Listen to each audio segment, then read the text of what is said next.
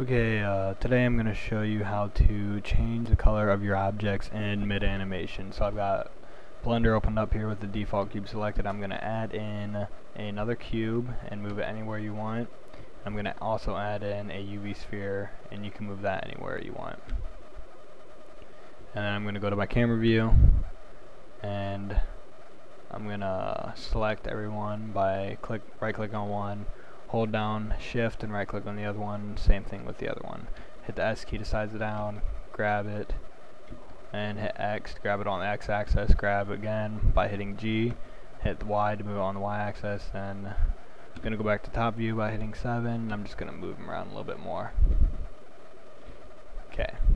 Okay, now right click on one of your objects, hit I, location rotation scale, I, location rotation scale for the next object, and I, location rotation scale for your third object.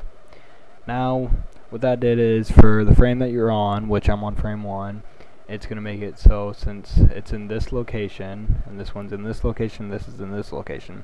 So for frame 1, they will be set for this location, unless you change it later on by readjusting the frame. Okay, now, since these have a set location, I'm gonna give them a set color. So go to your shadings tab, F5, and right click on one of your objects.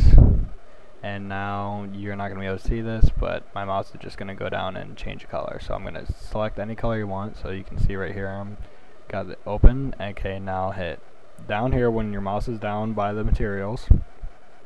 Hit I, and you'll see a new window pop up.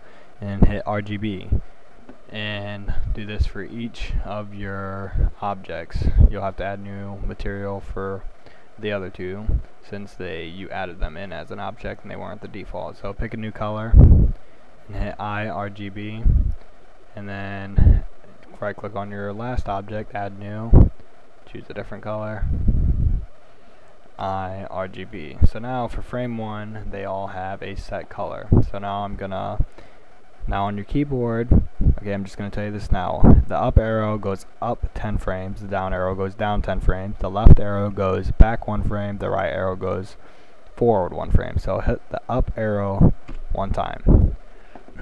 Now, select a cube, move it anywhere you want. Select the other cube, move it anywhere you want. Select the UV sphere, move it anywhere you want.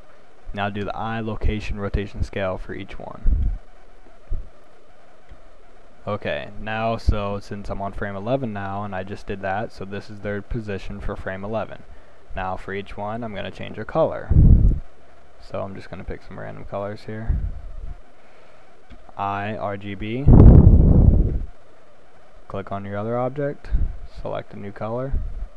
I, RGB. Next object, select a new color.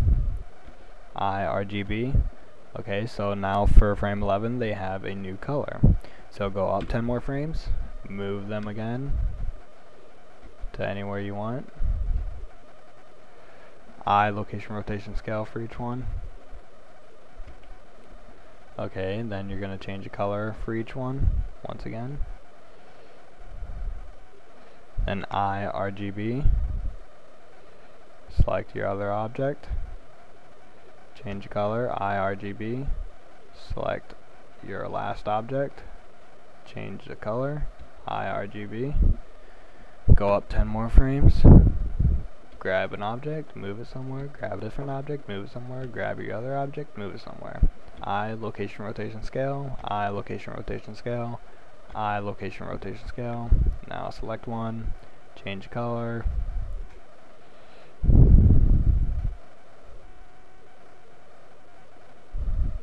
I, RGB, select another one, change color, I, RGB, select your last one, change the color, I, RGB, go up 10 more frames, change the color. This time I'm going to make all the colors the same. I'll make them all red. I, RGB, RGB, RGB, and I'm going to move them around, and I, location, rotation, scale, I, location, rotation, scale, I, location, rotation, scale. Hit 0 on your numpad to go to your camera view, and now hit the down arrow 4 times to go to the frame 1. Okay, now hold down Alt and hit A to play it. This is your animation played out. And as you can see, they're switching colors and moving positions. Hit the escape key to get out of that, 7 to go to the top view. Now in your shadings tab, click on the little earth, which is world buttons. Okay, make sure you're in frame 1.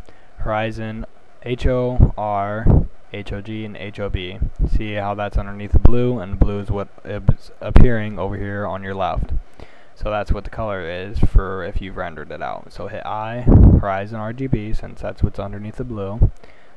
So I, Horizon RGB, to set it as that. Up 10 frames, change it to something else. This is changing your world colors. I, Horizon RGB, hit the right arrow key 5 times. And now choose a different color.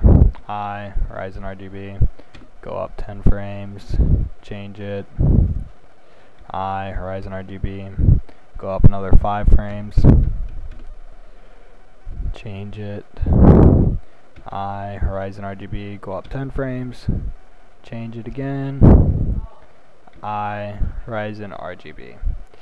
And okay, now click on your scene little tab, which is F10.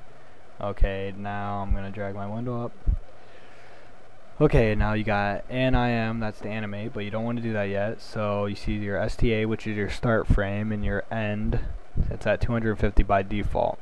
Your start is at 1, which is what you want, and your end, how many ever frames you did. I have 41, so if you followed me, you'll have 41 frames. So type in 41, that's what your animation will end at, so you don't continue on with a bunch of other frames that you don't need. Underneath format, I'll say JPEG, change that to AVI RAW. And I'm going to change, the AVI RAW makes it so it's an actual animation. I'm going to change my FRS/SEC, which is frames per second. I'm going to change mine to 15. And now what you're going to do is you're going to animate it. I'm going to pause this so I can animate mine out. It shouldn't take too long, so do that now.